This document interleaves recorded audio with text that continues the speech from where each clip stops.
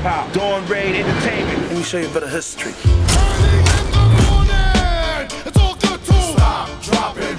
Dawn Raid was the first New Zealand hip-hop label. We were Polynesians. We had the American stuff on radio, but we had our own voice. When people hear South Auckland, they think nothing good comes from there. My brother John did life in prison. That's where my change happened. I met Big Bad Brother D at business school. I got this thing in my head, I'll be a millionaire by the time I'm 21. To us, it was a game. We played that game.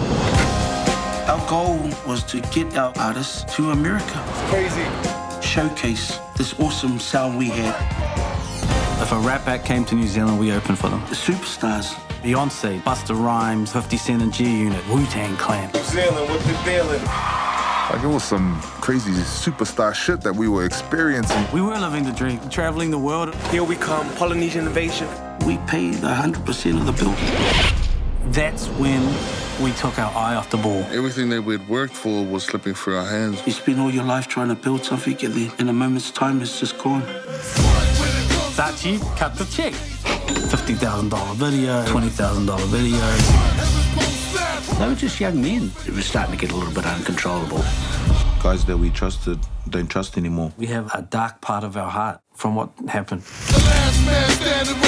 They had their backs against the wall. We're kids from South Auckland. None of these things should be happening for us. But guess what? It happened. Dawn Raid brought a new level of pride in the community.